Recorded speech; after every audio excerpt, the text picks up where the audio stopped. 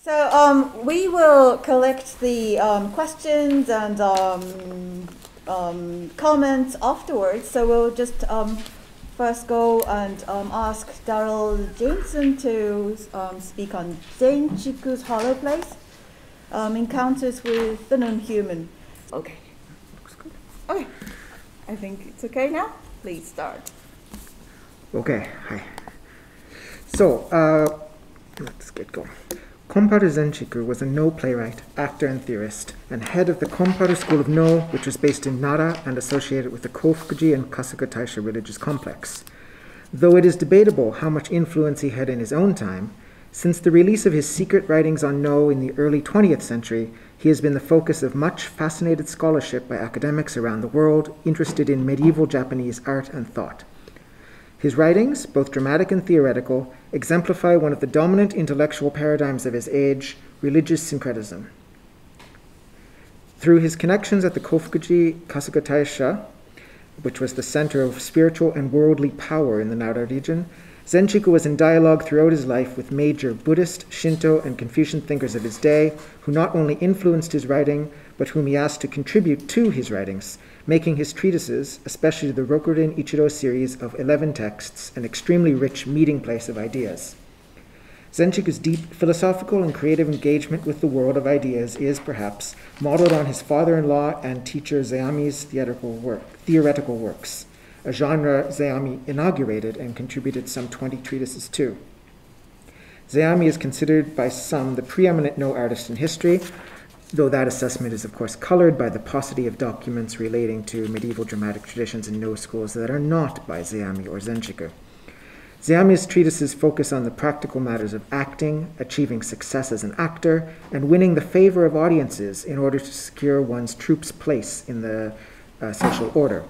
Zenchiku, in contrast, was secure in his place as a performer in religious institutions, and his concerns are less with the social world of Kyoto and the court, and much more with the spiritual. Today, I plan to focus in particular on one of the ideas that caught Zenchiku's imagination, which is the Tendai Shingon Buddhist idea that non-sentient beings, including grasses, trees, rocks, land, and rivers, can attain Buddhahood. Zenchiku's works are famous for the number of non-human leading characters they have.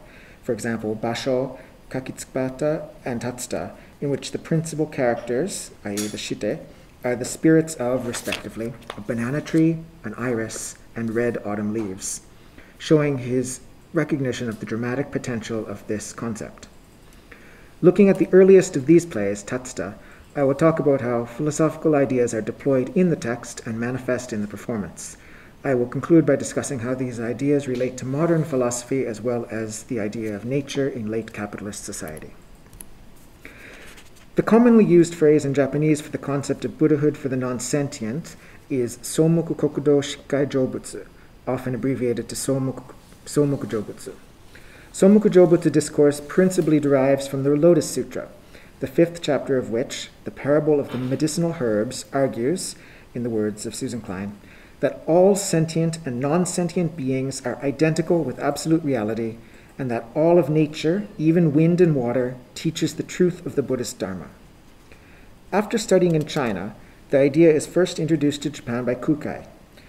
Though it continued to be part of the esoteric worldview, it was in the Tendai tradition that the doctrine reached its fullest theoretical expression.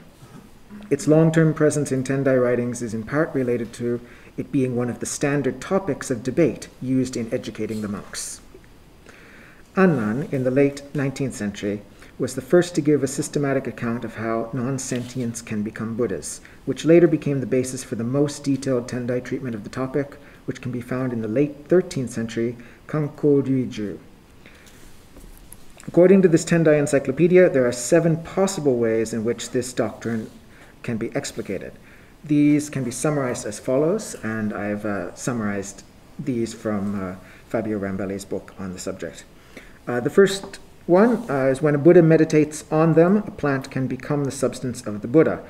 And number 2 is plants are part of thusness, and thus in principle can become Buddhas, but in practice they don't. These first 2 are accepted by the Hosso school, which was the school Kofukuji is the head temple of. Number 3, non-dualism of environment and body, i.e. when Shakyamuni attained enlightenment, all things in the universe became enlightened, which includes non-sentient beings. This is the Keigon school understanding. Number 4, each single grain of dust is in itself the substance of the Buddha, i.e. being a Buddha is equivalent to simply being. 5, innate possession of the 3 Buddha bodies, which can only be understood by other Buddhas. Number 6, sublime and incomprehensible character of Dharma nature. And number 7, identity of the mind with the thinkable, which means that the very uttering of the words or the thought Somoku Jobutsu necessitates its being true. These last 3 are Shingon understandings.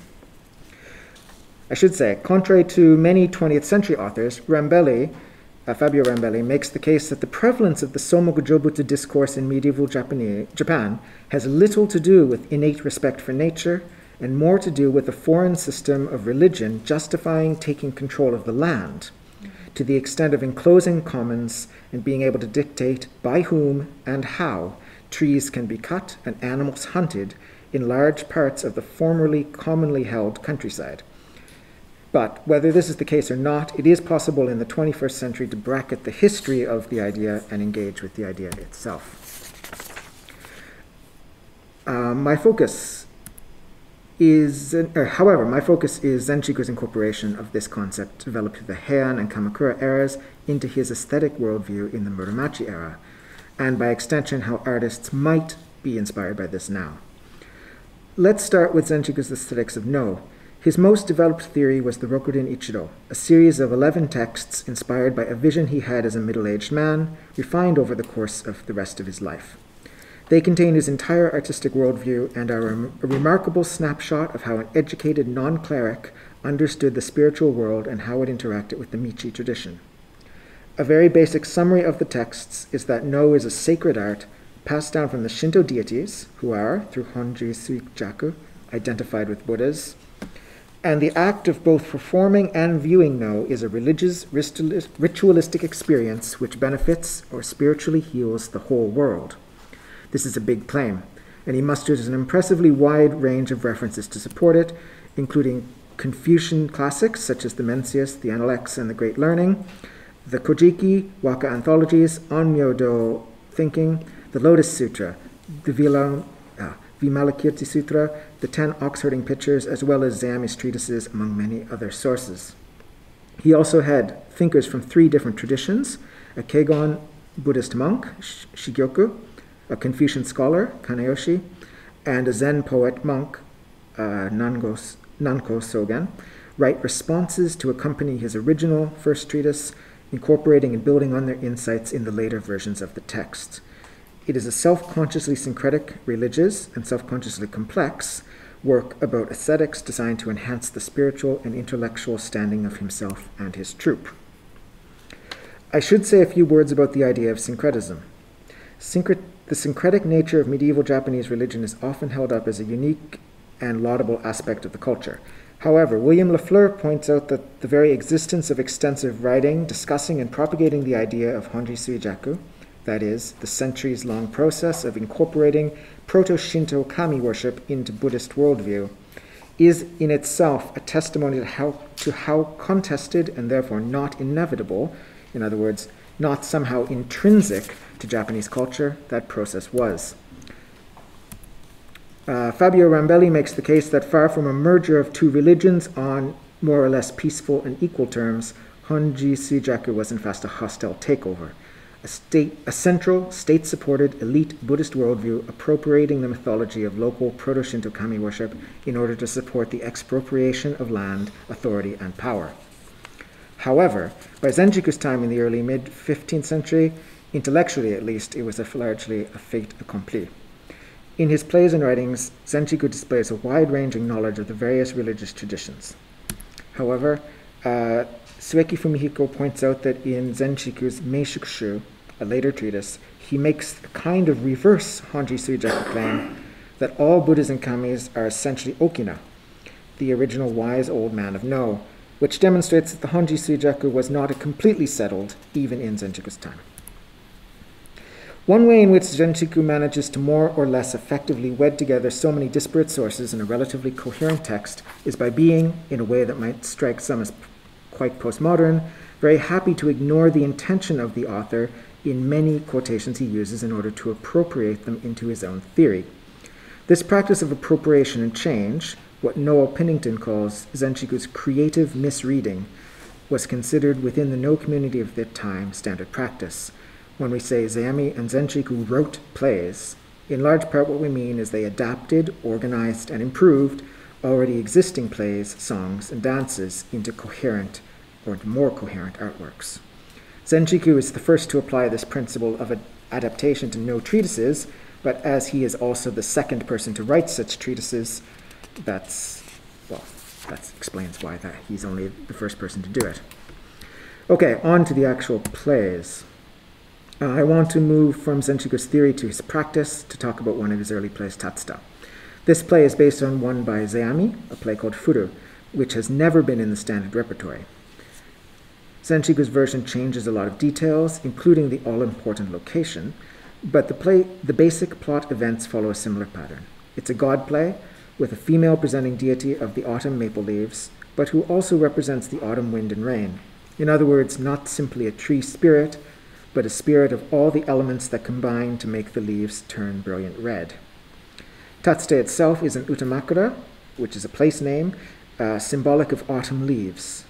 In the famous words of Shotetsu, a poet from the generation before Zenchiku, Yoshino is the cherry blossom, and Tatsuta is Momiji. The waki, the secondary actor, unusually for a no play about a Proto-Shinto kami, is a Buddhist priest, and he and his companions are on a pilgrimage to bring scrolls of the Lotus Sutra to holy sites all over Japan. Tatsuta is not one of these holy places, but he wants to worship at the famous Shinto shrine there as he passes by in any case. It is the 11th month of the lunar calendar, roughly December in our time, and the maple leaves in the area surrounding the shrine are bare, their fallen leaves forming a beautiful, unbroken brocade on the surface of the river, on which the first layer of ice has also begun to form. The monk makes to ford the river, but is stopped by a shrine maiden, the shite, who reminds him of the two famous waka which warn against crossing the river, when there are leaves and when there are thin ice. In both cases, the beauty of the scene would be destroyed, and the holy presence angered. The shrine maiden offers to show them a different route into the shrine, visiting each of the many sanctuaries there. Then, in a reveal typical of Mugen no, the shrine maiden reveals herself to be a manifestation of the Tatsuta presence and retreats into the shrine. A local villager, the Aikyogen, the comic actor, comes on to explain to the priest the shrine's connection with Izanagi and Izanami's 8-lobed divine spear, the 8 lobes of which reflects the 8-pointed maple leaf. Finally, in the last part, the presence returns in her divine costume to dance a kagura dance and ascend from her possession of the main actor. Before discussing interpretation, a quick musicological note. Though this is a relatively early work, and since music performance, lacking a notation system in Zenchiku's day, was standardized only at the beginning of the Tokugawa period, meaning we can't know how closely the music we hear now relates to what Zenchiku would have performed himself, it is worth mentioning how the relative lack of character development in this play, which is typical of Zenchiku, is mirrored musically by the relative slowness of the climactic sections, unlike many no plays in which, though the first half can be long and somewhat repetitive, the last section tends to be full of rhythm, dance, and relatively fast-paced singing. In other words, there's a big difference in tempo between the beginning and the end. However, in Zenchiku's final dance music here is a kagura dance, specifically a Shinto form of holy dance performance which is slow, graceful, and entrancing, but not rhythmically exciting. Just as his aesthetic treatises keep different spiritual and aesthetic traditions in harmonious balance, so too does he avoid large deviations in tempo and mood throughout the piece, maintaining tension and avoiding any resolution right to the very end of the play. The main character then, going back to the play, is a manifestation of the landscape, as symbolized by the maple, seemingly pushing at the boundaries of what was accepted doctrine in the Hosso school, The tree spirit, Tatsuta presence, whether conceived of as a tree itself or a Shinto goddess, is already enlightened and in no need of a priest. In fact, the priests, who are, after all, not offering anything other than prayers, are twice rebuffed before being shown how to enter. It seems at first that the whole premise of the play is the non-necessity of Buddhism in the Shinto place. That rather than the presence of trees, water, and wind, which are already Buddhas, it is the monks which are in need of realization, if not enlightenment. The humans can become Buddhas, but the non-sentients do not need to, because they have always already been Buddhas. However, if we accept the common theory that neither the shrine maiden nor the goddess actually does appear, i.e., that the entire drama occurs only in the mind of the traveling monk, then of course his presence is the only thing that drives the drama at all. He, as a vessel of the Lotus Sutra, which contains the teaching of Somoku Jobutsu, encounters the location which, in the poetry-filled minds of medieval educated Japanese, actually is the momiji, manifests the Shinto spirit of the landscape. Recalling those two poems, warning against the despoiling the beauty, manifests the image of the maiden, and reminds us, in the audience, of the power of art and memory to affect perception of conventional reality. Hearing the local villager's mythical story is enough to encounter the presence herself in his dreams and hear the kagura music. This reading recalls the seventh, most esoteric of the seven explanations of Somoku Jobutsu, identity of the mind with the thinkable, i.e., because because he thinks it, he can hear it. He can see it. Okay, I've previously written about Ueda Shizuteru's Hollow Expanse, and which is, the place of absolute nothingness, his articulation of the place of absolute nothingness. And okay, I'll skip a little bit about there. Yeah, you have to wrap up. Sorry. Yes, I have to wrap up. Yes. One of the things... Yes, yeah. In other words, I'll skip ahead to the conclusion of this. In other words, the Tatsuta dramatizes a metonym of the Buddhist concept of nature, coming face to face with the spirit of the reality of the non-human, non-sentient nature that Buddhist ideal displaced and gave cover for despoliation. Okay, very quickly, that's a picture of the Rokunin Ichido, but I don't have time to explain it. And Yugen. Zenchiku uses Yugen often in kana rather than kanji to emphasize two different meanings. The typical meaning that Zeami means, aesthetic of obscurity, but also with different kanji here, the hidden made manifest, which aligns with Ueda's view of that religion, along with art, can both reveal the hidden truth of our twofold being in the world. And I also believe that, despite the appropriation by power in medieval Japan, the Somoku Jobutsu is a concept which can inspire people in the present world, though it was already old when Zenchiku wrote his plays starring plants. For artists today and audiences today struggling to find meaning in the art of the Capitalocene, perhaps Somoku Jobutsu and Zenchiku could be inspiring points of departure for exploring desperately needed new forms of narrative for non-anthropocentric art. Thank you. Thank you so much. Do we have like a microphone? Or, okay, I'm going to run up to you. Okay, thank you. All your presentations were wonderful, so interesting. I've a question for Daryl. There's a bit of feedback there. The whole concept of Somoku Jobutsu, grass, if you translate literally, grass and trees with the Buddha, from the Buddha nature. But my question is just that it's only humans that can see a distinction between grass and trees. Okay, other animals probably can't. Like if an extraterrestrial gaseous life form in the nether regions of the galaxy would not be able to recognize the distinction between grass and trees. Is this ever an issue? Like in that seventh stage or whatever that condition you talk about, the human thinking is what creates the nature thing. Is there an awareness that this is biological difference is a human-generated thing rather than an innately occurring distinction? I from what I understand about this, at the time, it was understood that somoku was a metonym for all non-sentient things, and in fact, in China, it was. Now, I'm not going to remember the kanji, but it roughly literally means non-sentient. It doesn't use any actual example, and it was also translated in, I think, by Kukai using the phrase somoku kokudo gareki, so using land and stones and trees, and it only became shorter over time and in the Tendai school. But so the idea behind it, there's distinctions in nature that are innate, but that's what I'm asking about. Not the particular example, but the particular metonym. As far as I know, it was understood to mean that all things were, well, it was understood differently in different times and by different schools. But generally speaking, it was understood to mean that all things were equal, and that there was no, in terms of Buddha nature, there was no difference between humans and plants and rocks and water. All of those things were equal in terms of, from the perspective of the Buddhas. Okay, but you are saying all things are equal, unique things.